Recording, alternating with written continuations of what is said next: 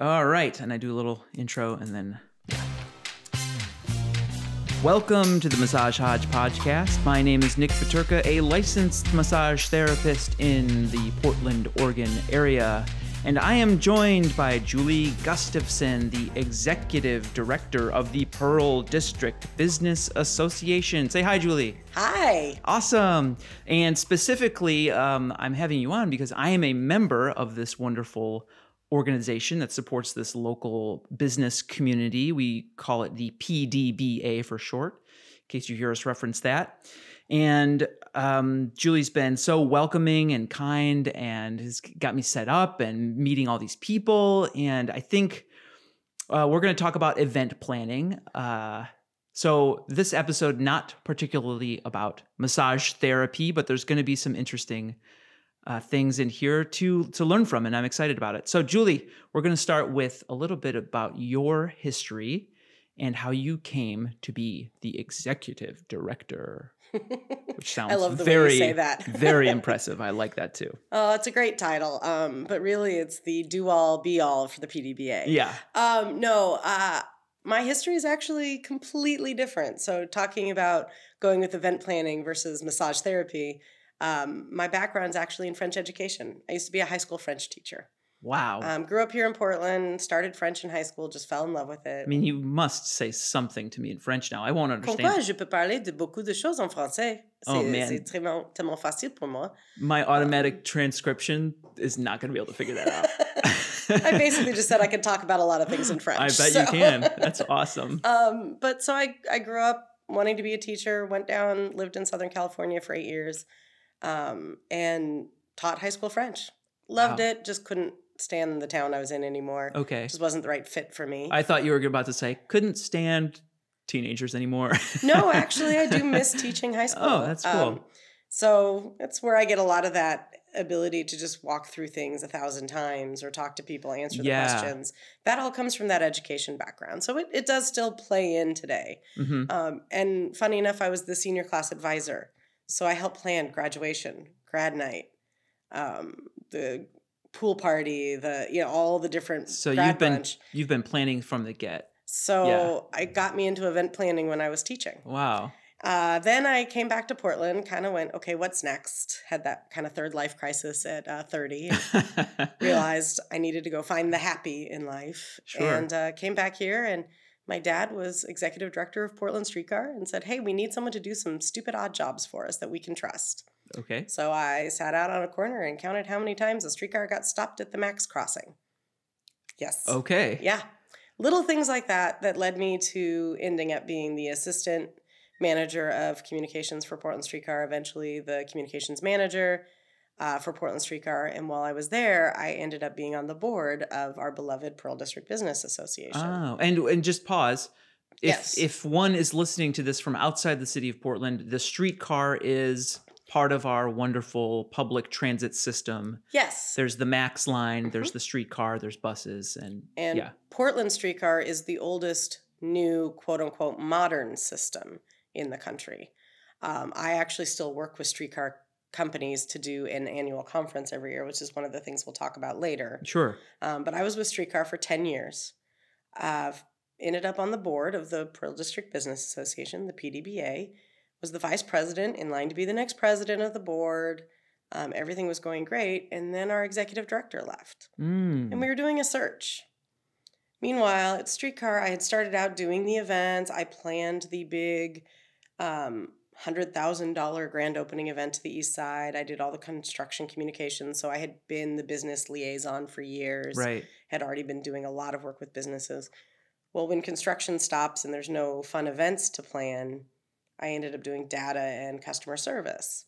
So I did a lot of email responses and phone call answering and, Twitter and social media. Sure. Especially during snowstorms. And that all led to, okay, I'm trying to find something that's challenging me and inspiring me again. And for me, it's really the events and those business interactions that were the big inspiration when I was at Streetcar. So lo and behold, random conversations happened, and I ended up being the new executive director of the PDBA. Very cool. It just was kind of this natural progression that happened. Makes total sense. And it's been just a joy for me. It's amazing how much I've found myself coming alive and how much my friends said, wow, you're so much happier. You seem to really be flourishing in this position. And the PDBA, I think, is flourishing as well. Yeah. We have a lot more people involved, active, participating. Tell me. And that's been a big influence for me. Remind me how many members strong we are these days. Ebbs and flows as renewals happen. Yes. But it's around 215 businesses. 215. Now, I don't mean to put all those other Pearl businesses on blast, but how many approximate businesses are there in the Pearl District area? Well, depends on what you would count as an official business. Okay. The official number is 1,200 something. However, I would say almost half of those are the random LLC of someone who's retiring but lives in the Pearl, so their business address is their home address. Okay, so what we could maybe... Or like, for example, my event planning business that currently... my little side gig that does the one conference, so I'm not really looking to connect a network for it. Is registered at my home address, so it counts against the percentage for Northeast Broadway Business Association. My dad has 7 LLCs. Yeah. He doesn't need to network with the businesses on the street or really get business in town. So I would say we probably have about 600 businesses that could benefit from the PDBA. And over 200, so over a third are members. Okay. And that's pretty darn good. Yeah. Well, but now this might be a trickier situation for you to say, but I can say it. If you have a business in the Pearl District, we're stronger together. Come join us. It's fun. I've met. Of course, yeah. I just, but I've enjoyed the coffees and the morning meetings and the events, and there's just a lot of great people to connect with. I took over the Instagram account. That was a lot of fun. Oh my gosh, I've gotten so many compliments about that one. Oh yeah, people really enjoyed it. And I actually have a couple of businesses that are looking to do something similar down the line. Tell them to wear good walking shoes. Oh, yeah.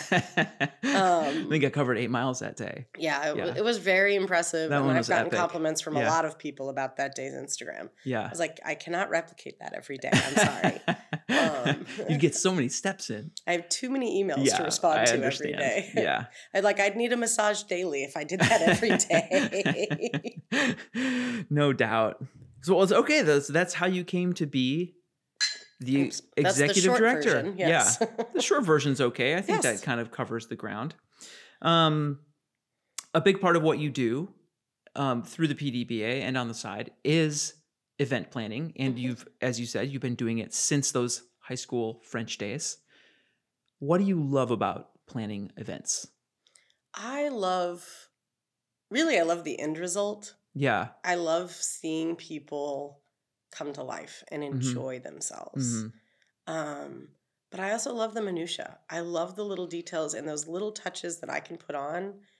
I've done scrapbooking and crafting and, dabbled in graphic design and taken some online classes. And so I can do little things that are those little touches beyond what someone else has done in the past. Yeah.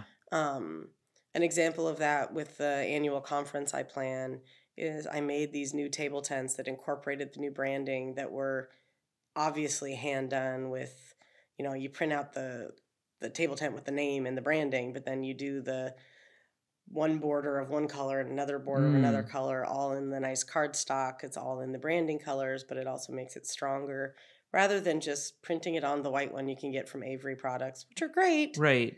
And folding it and putting it out there. But yeah, when someone attends that event, they might not point to that and be like, "Wow, that's fancy." But it just it takes it to another level. They feel it in a way they can't describe necessarily. And so I always love adding a new touch every time I do an event, or a new little detail, a new little twist, a new little something that makes that event continue to feel fresh, new, and exciting. Seeing people walk into the business awards and the colors, and this year the minor changes were the table numbers. We have interns this year at the PDBA from MLC up the street. So one of them is really interested in graphic design, so I let her run, And so the name tags and the table tents were a little different this year, or the table numbers were different this year. And people really liked that. But then we also brought that same color, which was our secondary marketing color, which is one we hardly ever use, brought that into the napkins on the tables as well. Oh, cool. So instead of having just the beautiful lime green tablecloths, which last year when I did that, everyone was like, really? You're going with lime green? And then they walked in, they're like, oh my God, this is beautiful. It looks like a PDBA event. But I did cream napkins this year. All the details. Adding an extra detail. Yeah. And also because I knew people weren't going to be so shocked by all the color. Last year, you throw in one color at them instead of just black and white and very simple. You throw a color at them, then the next year you add a little bit more, and you just keep, progressing the event, progressing what's going on. Yeah, I imagine it's really hard to consider. I want to say logistics. That's not what I'm trying to get at. I'm sure there's so many logistics to consider. I'm trying to say like the big picture and the little picture. Like you have to consider the event as a whole, but then also so you're spending time in the minutia and those details that make the whole better. Yeah, exactly. And it's going from, okay, here's our big picture budget. This is how much we've raised through the sponsors. This is what we can spend. We have to get the food. We have to get tables and chairs and linens. Yes. Okay. Here are the big items. We have to get the plaques. Because without the plaques, what are you giving to the winners? Right. Oh, this is the awards. This is the award ceremony. But even if you're talking about the name tags, we do for the annual conference I plan, I put together a whole book of projects. It takes me several months to put together because I have to chase down every city for them to give me their update. Because I don't know their updated information. They do. Of course. I don't have their branding fonts and their branding colors and their every piece of detail. They do. Yeah. But I was able to take it one year from a printer in DC that didn't know me. I didn't know them. I couldn't review it before it was printed. Had done some bad jobs for us in the past. Brought it back to a Portland printer. Used to be headquartered here in the Pearl. Oh, yeah. But they expanded and had to be moved out. It was Premier Press. And they still do the printing for that event. And they took that book from being kind of printed to beautiful, full-color, glossy, trimmed-down pages. It just takes it to looking like a much more professional for sure. production. Yeah. All those little things, able to talk that other organization into rebranding. They had a logo that was done for free by a member who could do some CAD drawings. And, it looked fine and dandy, but we didn't have a high res. We didn't have a transparent background of it. Yeah. We didn't have, Wasn't all those things. Yeah. It was done in 2004. Okay. And it was done to that standard. Yeah. Well, what we do now in even 2016, 17, 18, 19, and now 2020, completely different graphic standards. Yeah. And so being able to get the organization to come on board, rebrand, and then take it to the nth level with everything I did with the name tags. And we got, those nice conference name pouches. So we bought a bunch of those that can be for years that have the logo right on it. Yeah, the lanyard type thing, right? Oh, yeah. Oh, yeah. That really makes it feel like a real event. Pouch, so now it's like a real conference. Yeah, I like those it. are things I wanted to do from the beginning, but I didn't want to do with the old logo. Yeah. I didn't want to have those sitting around forever. That's smart. So it was nice that once we had that new logo, then bring it in and everyone goes, wow, that looks really great. Yeah. Or all of a sudden, there's not a white box on the cover to have the logo. It's integrated into the imagery much better. Cool. And well, it sounds like it's been fun. You have a lot of thoughts about events. Always. I'm always making them better too, I think. To that end, I would not consider myself a successful event planner. I can't even think of like a big event even a birthday party that I've really been in charge of planning. And so I'm going to solicit your advice. Okay. Because we're sitting now and recording inside of Massage Hodgepodge here in Portland's Pearl District, which also happens to be where I live. But I would like to host a open house to show people this. And we're actually recording on the massage therapy table itself. Doubles as my podcast studio, as it were. Works great. Yeah, it seems to work so far. And I just would like to figure out a nice way to invite the community in to come see it and talk to them and show them this mini oasis that I've created right in the heart of the Pearl.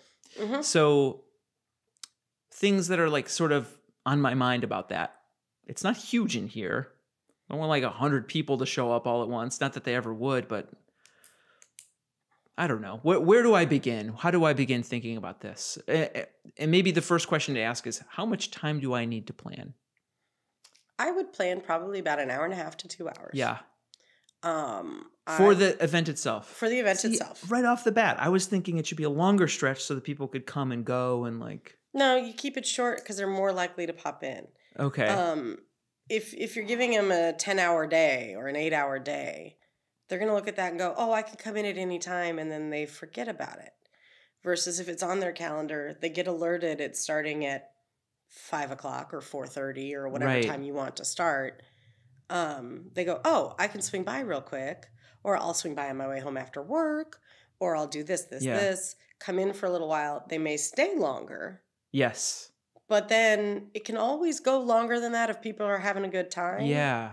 But if you kind of say, hey, it's from 5 to 7, seems to have worked for us for our networking events. Yeah. You get people who are more likely to pop in. What I've noticed is when someone gives them all day, you might be less likely. You might end up with people showing the same amount of people. You don't feel as successful because you've given your whole day to it. Yes. Other people don't feel as successful because there was less people there when they were there. Right. You might have the same 35 people go through. Okay. But you get them further spread out. And so it limits lowers that feeling of success. Yes. And sometimes what you want out of an event is a feeling of success. Yeah. Like very honestly, PDBA luncheon, 1 year it could be 120, 1 year it's 160. 120 felt just as successful as 160 for attendance. It's more about the enjoyment people are having, how you set the room, knowing on what you have, and then going from there. Okay, cool. Day of the week opinions. Avoid weekends. Of course. Yeah, I kind of figured. Yeah. Including Friday. Including Friday. Yeah. Very honestly, a lot of people work a 4-day week or they work an off week. I would avoid Mondays as well because not a lot of businesses are open on Mondays. So if you want your neighbors who are in business to come in, Monday is a closed day for a lot of things. Okay. So Tuesday, Wednesday, Thursday. Thursdays are typically the day people are more willing to go out and have a good time because they only have 1 day left of work if they have one at all. Got it. Thursday it is. Coming soon on a Thursday. How far out do I need to plan it to be able to comfortably like get the word out and raise awareness? And I would say 2 weeks to a month. You're not talking about a 150-person luncheon that you're selling tickets for. You're talking about a free event for people to come to. Yeah. So you don't want to put the word out so far in advance that they forget about it. Okay. Or that you have to remind them 18 times. You don't want to put it out the week of because it's not enough notice. Right. So oftentimes it's nice to get maybe a save the date out through social media about 3 weeks out. Maybe you have it done and you can start inviting people personally. Like, hey, a month from today I'm doing this event. Hope you can make it. Or 3 weeks from today I'm doing this event. Then get a save the date out through social media and then do an actual email blast that's inviting people to the event. Is it important to actually have anything printed? Do I need anything physical or is that a waste? I don't believe you would. Okay. I really don't. I think, for example, if you wanted to make it open, just to plug one of the things we offer at the PDBA, put it up on the event page. Oh, for sure. And that's the way you get it out to the neighborhood. Yeah. Share that event page out. Get it up there before the breakfast meeting of whichever month, because then it'll be at the breakfast meeting as well. Oh, yes. So like, for example, if you were going to do this the end of February or mid-February, get it up on the calendar before next Monday. And then I would have it at the breakfast meeting on Wednesday, and it would go from there. Okay. Not next week, the week after. You know what I mean? Awesome. So this is so helpful for me. So, okay, and thinking about the event itself, what should I offer? Should I beer and wine is always a good thing. Beer and wine, and then like some kind of snacks, some kind of spread or something like that. Yeah, and you can do, and also make sure you have non-alcoholic options. Yep. First off, there's some people who have extended dry-uary into dry January and February. Dry decade, maybe? Some people who have gone with dry lifetime. Well, of course. But you have everything in between. It's always good because you never know what situation people are in. Always have, whether it be sparkling water or just even some tap water with lemon in it. Something simple that people can have that seems more classed up. You don't have to necessarily go spend a lot of money on all of the options. Yes. Go buy the bulk veggies and cut them yourself if you want to. Yeah. You don't have to go buy the crudité platter that's already laid out for you. Yeah. Though I'm sure there's maybe a member or two that could. I'm sure there's a member or two you could talk to about. that would enjoy participating and being a part. It's all about those connections you make. And I know for our networking events, it's always, okay, here's the host, and now we start reaching out to beer, wine, etc. to see what we can make happen, start reaching out to some food options, and go from there. That's great. And do I need to worry about any, it's just coming in and talking to people, and I don't need activities or anything. No. Yeah. No.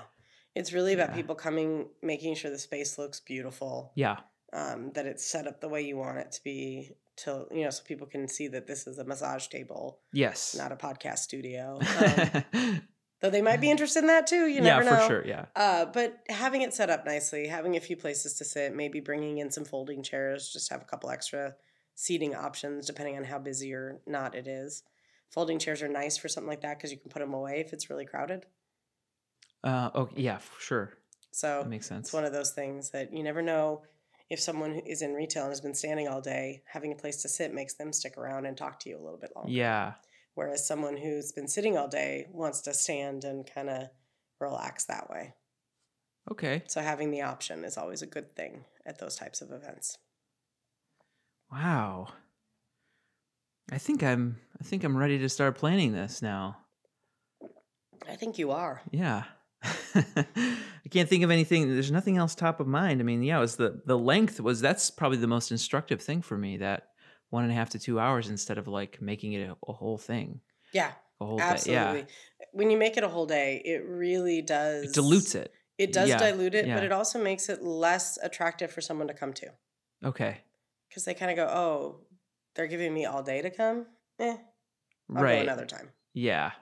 Yeah. I'll go later and then they forget. Should I consider an extra draw, some kind of giveaway?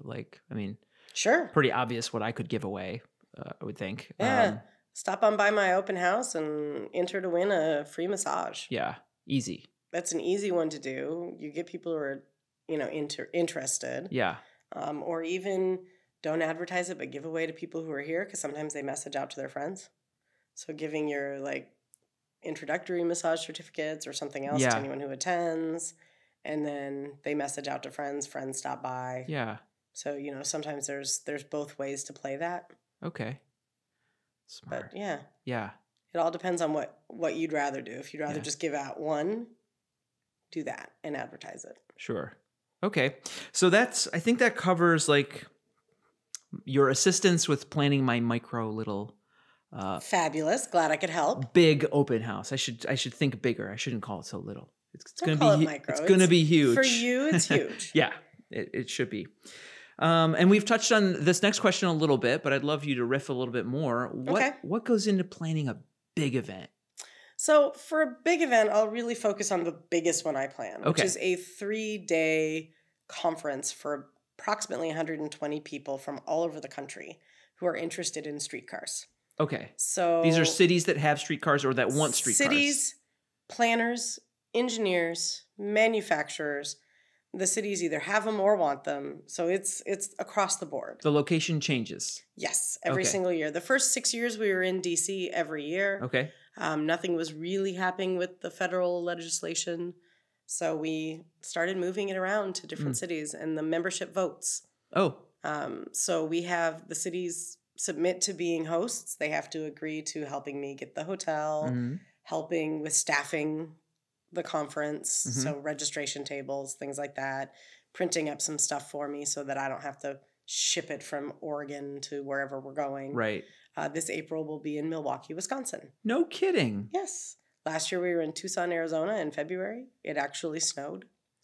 Fun fact, my mom is from Milwaukee, Wisconsin. Really? Yeah. Oh, how and she fun. she lives in the Milwaukee area to this Oh, day. nice. And that's where she met my dad. Oh. And I have 2 siblings that also live in the greater Milwaukee area. Small world. I love that town. It's a small world. Yeah. It's really fun. Yeah. I've never been. I'm really excited to go. So I've been in communication with the hotel. So my job starts a year before the conference with negotiating, reaching out to multiple hotels for proposals of what the cost would be to be in their space and what dates they have available for us in our desired time frame. I then negotiate, narrow it down, and select a hotel, sign a contract with them, then start working on the food and beverage orders, the audiovisual plans, the seating chart, which actually bringing us all the way back to the beginning.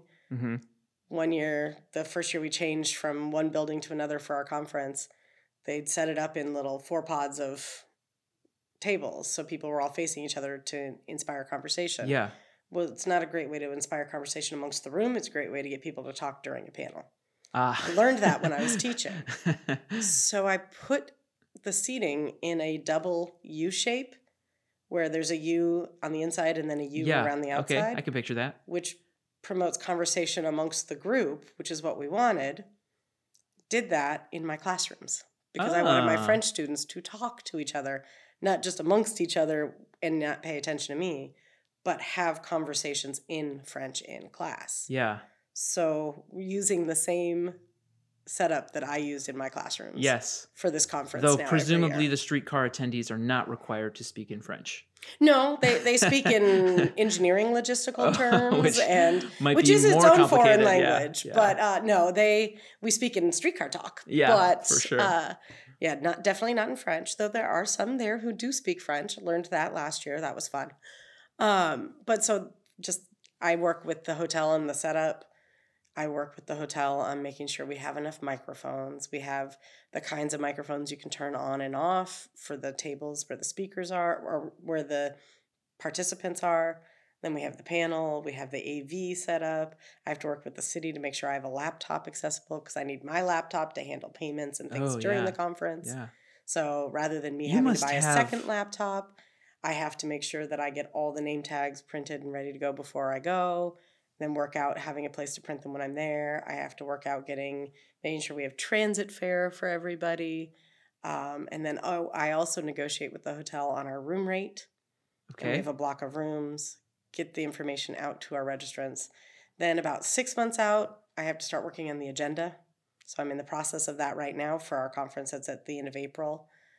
A little behind on that, but I will catch up this weekend. I believe it. You must have the most epic checklists. Oh, yeah. I can't, some of them are written and most of them are in my mind because this is the 12th of these I've done. Right. Yeah, I remember when I started. And so it's just kind of moves through it quickly now. When I started making podcasts, I had this list, the order of events in which how I would produce and from finding the guest to deploying the finished edited materials. And now I just roll through it. I barely look at the list. Exactly. Yeah. And it's part of it is repetition, doing the same event over and over and over again. My first breakfast meeting for the PDBA, I had a checklist. Yeah. And I checked it all off. Now, all right, I got this. And I do it. And sometimes I'm running around the day before going, oh my gosh, I forgot X, Y, or Z. Usually that last piece. But most of it's done. Yeah. It all depends on what's going on. What else is going on in the world? So many details swirling around in your head all the time. Final negotiations on the food and beverage contract. Yeah. Putting together the registration on the website. Downtown Milwaukee? Yes, at the Pfister Hotel. Okay. I'm going to look that up and see where it's situated. It's a nice historic hotel right on the streetcar line. Cool. But so I'm in the process of doing all of those pieces. Then once the agenda is set, now I'm working on reaching out and getting speakers. And we always are trying to find new speakers. Same companies a lot of the time, but trying to find different speakers because for a while there was a rut going on where the same dozen people or so were up there talking. And one might be surprised by you can find some dynamic speakers in the streetcar world. Oh, believe it or not, one of our best conferences ever last year, we had someone who'd never spoken. We'd always gone to this other company. This other company was just a lot more involved, and so they just got asked first. And I said, well, rather than going with the same company we always go with, which is a company I love, I've worked with very closely, there was another person who has also been at this same level of sponsorship in the same industry, just hasn't been as involved because he's kind of a one-man show as far as this level and really getting involved. And he's trying to get his company to be more involved. We asked him to speak on the topic of raising construction costs. Okay. Which is a big problem in the streetcar industry. And so he actually laid out this amazing PowerPoint with all these facts and data about how the tariffs have been impacting the price of all the components. Oh, wow. And that it's actually not that streetcar projects are getting more expensive per se, it's that all the little pieces are getting more expensive.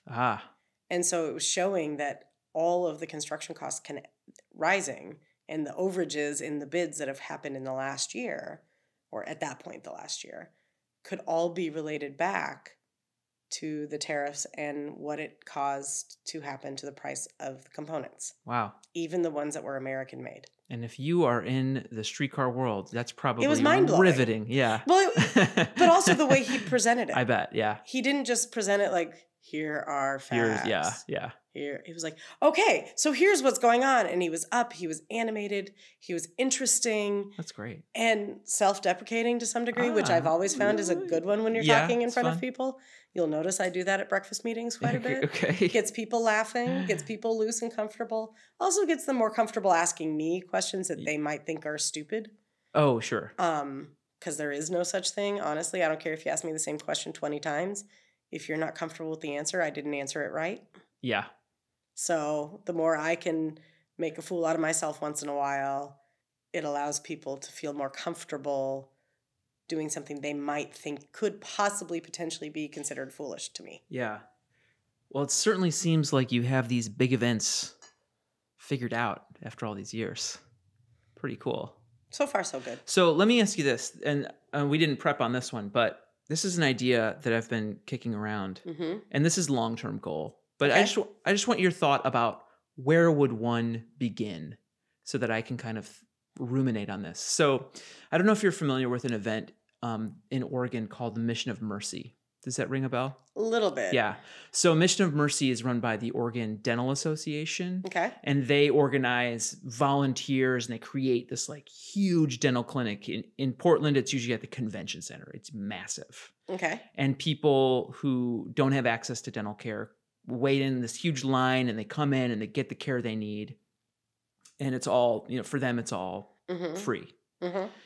And I've been speaking to some friends in the previous episode of this podcast, particularly about access to massage therapy and different ways to figure out how to give back to the community. And I like this idea of the Mission of Mercy and body work and maybe finding someday to like activate the therapist as volunteers and find organizations to sponsor such a thing and get a space big enough and then to say to the community, like, do you need body work? Have you ever wondered what it was like, but you can't imagine affording it? Like, it's free for you. Come in this day. You'll be paired up with a therapist. You'll get to see what it's like.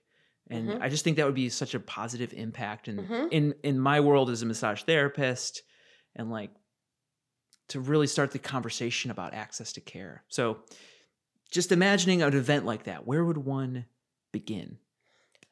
I would begin by finding a couple of other people that want to work on it with you. Yeah. So the first thing you need is a small group that really has the vision, has the strength of mission to make it happen. Yeah. The second thing you need is sponsors. You need dollars. Yes. And sometimes it might be that there's some bigger companies that provide massage therapy that maybe don't have the personnel, but would be willing to put some dollars behind it. Yeah.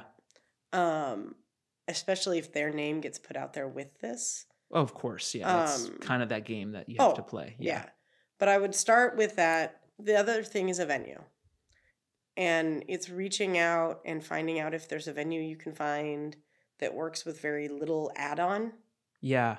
Or is there a venue you can find that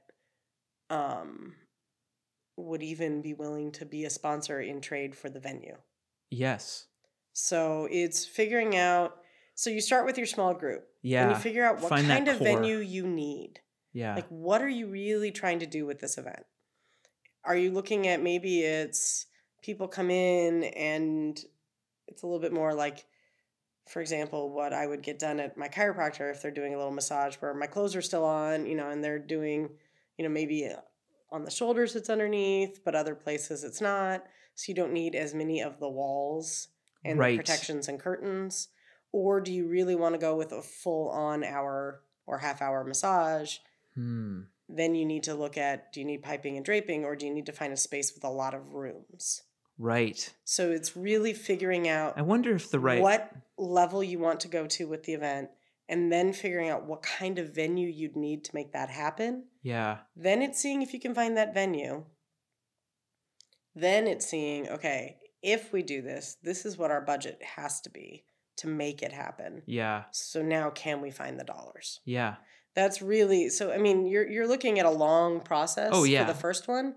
After the first one, it's usually pretty quick to do a second one. Okay. It's easy, relatively. Yes. Because you've done the first one. It might be, you have an idea of the budget. Might be 5 years to launch the big first one, but then it could become an annual. But it could become annual after that. And so yeah. Finding that core people. And then maybe the first time is 10 therapists. And it's a community event, maybe it's a community event, or maybe you even look at, okay, maybe we want to have maybe 5 massage therapists, but maybe you bring in an acupuncturist and a chiropractor. And those two don't need as much privacy. Yeah. Or a Thai massage therapist, for example. Yeah. They're fully clothed. There's a mat on the ground. Yeah. Yeah. So maybe you bring in some different types of therapists. Yeah. And then you figure out, okay, we have 3 that need the piping, draping, or separate rooms. Mm-hmm. Okay, so let's go from there.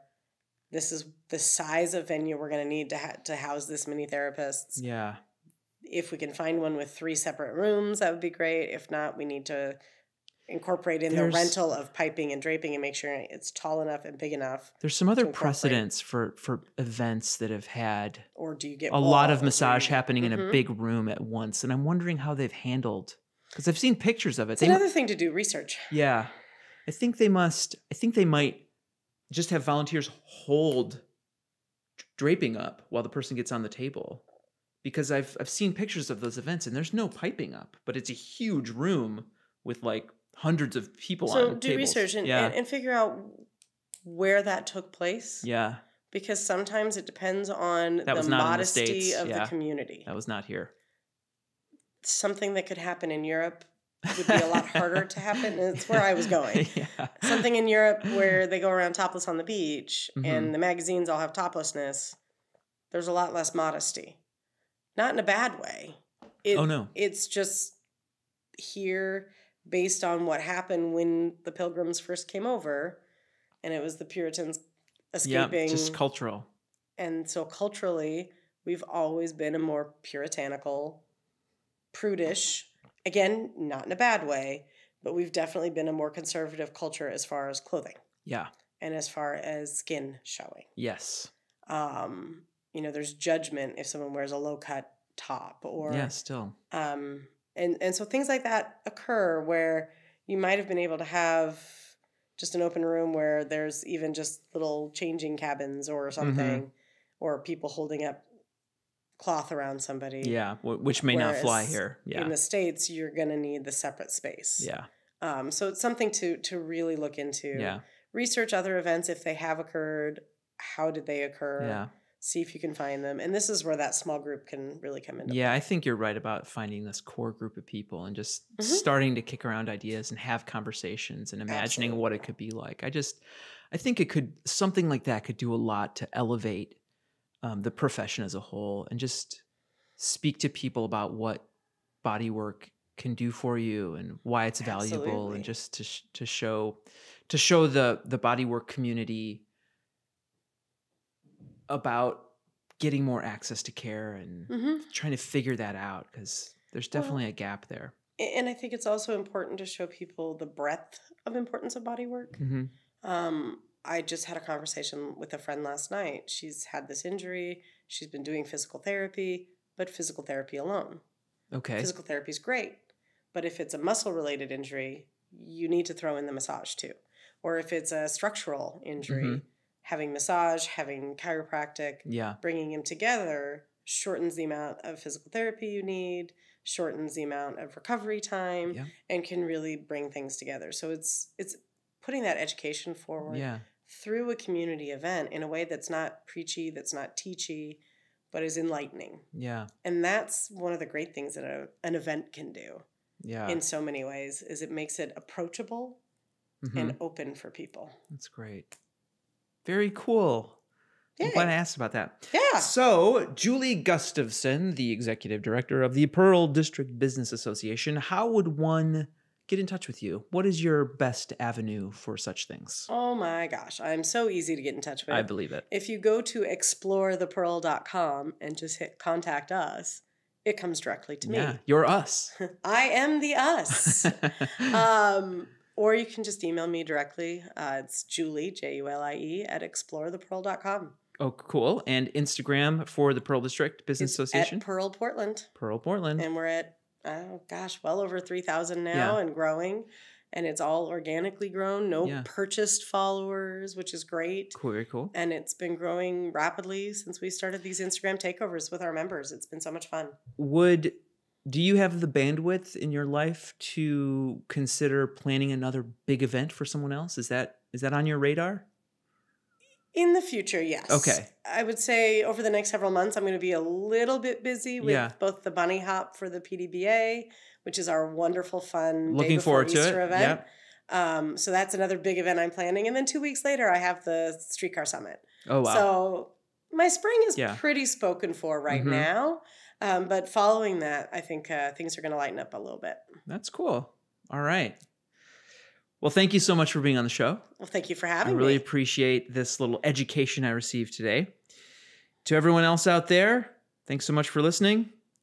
Please feel free to subscribe to the podcast, and you can find a video of this and a transcription. We'll link to everything, and we'll see you next time. That's it. Cool.